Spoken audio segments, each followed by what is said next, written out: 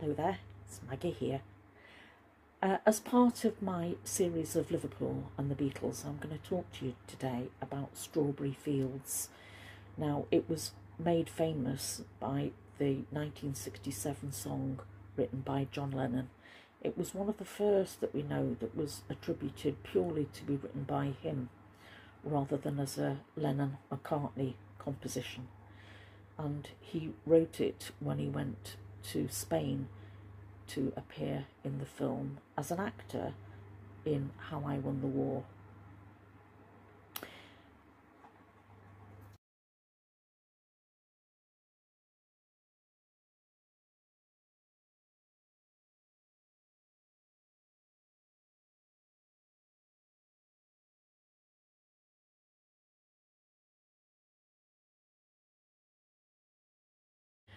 Strawberry Fields was a place that existed in Woolton. If you go back to my Beatles hop on, hop off bus tour, you'll see the photograph of Aunt Mimi's house and garden, and that's on Melrose Avenue. Where the Beatles bus tour stops, you can nip round the corner, and people famously have photographs taken by the gates. They're not the original gates, they're the replicas. The original farmland was donated to the Salvation Army by a lady in 1936 so that the Salvation Army could build a children's home for girls on that site. And it was famously built from Woolton stone. Now, if you remember John Lennon's history, he went to Quarry Bank School, and his first group, the skiffle group, were called the Quarrymen. So this girls' children's home was built out of local stone and very, very dense red brick. And I'm going to show you photographs of it, and then I'm going to show you, so that you can compare and contrast, a photograph of the Dakota building, which bears quite a similarity to it. Anyway, it was opened 7th of July 1936, so this is pre-war, and I'm just going to read you something that I've read out. There are a lot of footage in the museum that's there now, and one of the things was written that I really liked. This tall, a stately gabled building, from which, the top of which, you could see the top of Mount Snowdon, which is over in Wales, and Chester Cathedral, which is where I live. Isn't that interesting? And in the Salvation Army newspaper in March 1935, they described the building thus: a great mullioned window shed its golden light on the staircase. Its broad, shallow stairs seemed just made for little clambering legs.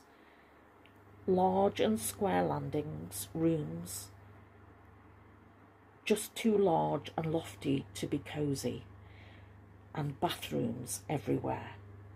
It was called High on the Hillside. It's opposite Calderstones Park, which is near the dual carriageway that Aunt Mimi's house is on.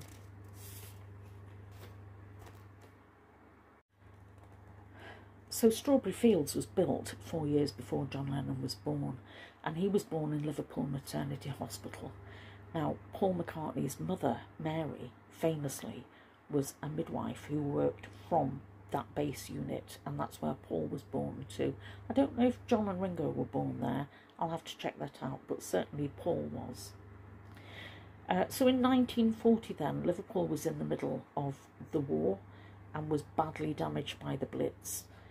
Way out in Woolton, I think that they certainly weren't bombed. There's no evidence of any damage to Aunt Mimi's house from the Blitz, but they would certainly have been affected by the war. John Lennon's father went off. He was a sailor, wasn't he?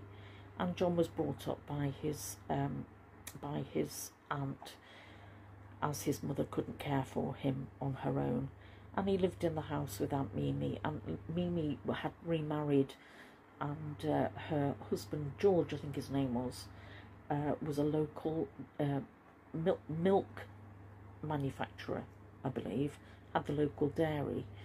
And when he died, Aunt Mimi had to let in lodgers in the house.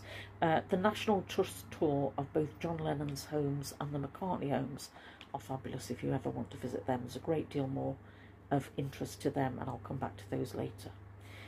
So within Strawberry Fields now, on the site, they've been built a museum. Now, 4 years after John Lennon died, Yoko took their child, Sean Lennon, famously to Aunt Mimi's house and round the corner to Strawberry Fields, where John had played as a child, and he'd famously sat in the trees playing his guitars in the gardens of Strawberry Fields, and he was very fond of going round locally to the garden parties that they held. Woolton, although he's classed as a working class hero, Woolton was quite a posh area, and certainly the children's home would be quite puritanical. Certainly wouldn't be any boys allowed in any of the dormitories, and certainly not inside the building, but he famously liked being within the grounds.